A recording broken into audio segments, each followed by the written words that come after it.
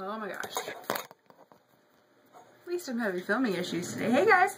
So I wanted to share with you these Mega Slicks by Wet n Wild, the lip balms. If you watched my current favorites video, you know what I showed you one of them. So I just wanted to share with you guys kind of a review and swatches today. So I have 4 of them. And let's roll it back down. Currently I am actually wearing 3 of them. I am wearing, I put on this 125 Ready or Not, which is that one. Go. It's that, and it looks like that. Just a red. I actually bought this one for my wedding, but then it was too, it wasn't exactly as red as I wanted it to be because it's this top color right here. This one. So it's not very as red, it's not as red as I wanted it to be. So then I put on, even on my wedding, I put on the 126 Rico Mauve, which looks like that, which I actually use this one all the time by itself. And it is this one right here, this third one down. Yep, and that's what I wore for my wedding. And then today, on top of those, I put 129 Nudist Colony, which, oh, I didn't roll that one up. Looks like that. There might be, you can see a little bit of pink on it, but it is just a nude color, and it is this second one right here. Yeah, just a nude color. Just kind of toned it down a little bit, made it a little bit more pink than like a red or anything. And then this third one that I have is 124 Lady and the Vamp.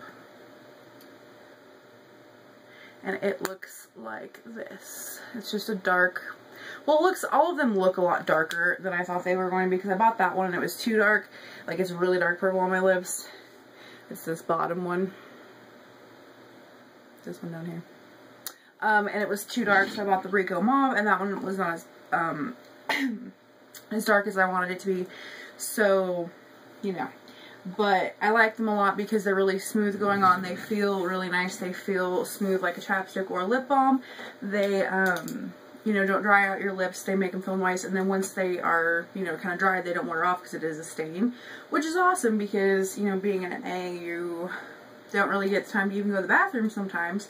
So it's nice to actually be able to have something that I don't have to reapply. And you even have busy days, and I don't really like bringing a bunch of makeup with me because a lot of the time I will forget it in my purse, and I'll lose it in my purse. That's not a really big deal because you've seen everybody's what's in my purse. It's like lipstick, you know, and but I've had makeup like forgotten and melted and stuff, and so I just don't really like to bring makeup with me. But balm stains I do, because you can even just, once it's dried, you can just put like a chapstick or your own kind of lip balm on there, whatever you want, and you know, it'll just look nice again. It'll be a little bit lighter than when it was freshly put on, obviously, but and then you can even change the color up if you wanted to. So I think they're awesome, and I even bought my mom one the other day. I can't remember what hers was called, but I'll find it and link it below for you.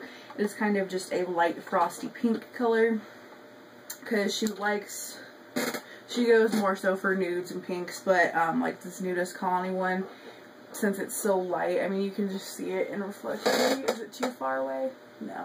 But you can see the differences. But it's a really light color for by itself, so I don't really ever wear it by itself. So I told her not to get that one, but then we got her the other one because she just is a nude and light pink person for her lips and her skin tone and her hair color and everything. So, but yeah, I actually, you know, wore these 2 for my wedding, and the red one and the mauve one, and I liked it a lot. It stained my lips in a good way because I knew I was going to be, you know, taking pictures of me kissing Zach and stuff, and I didn't want him getting all of my lipstick all over him, and, you know, so it worked. It lasted, like, just the balm part lasted until, you know, we got up there, and then I don't think I did that, but you can actually, like, you know, do the blotting on a tissue thing and make it lesser of a color if you want to, but I really like it. I really like how you can build it and you can play with it, and they're only like 98 cents generally. 98 cents to like $2 at Walgreens, just depending on what sales they're having. So $2 for balm stain is not bad. And yeah, it's gonna die now. So alright, I hope you guys like this video, and I will talk to you later.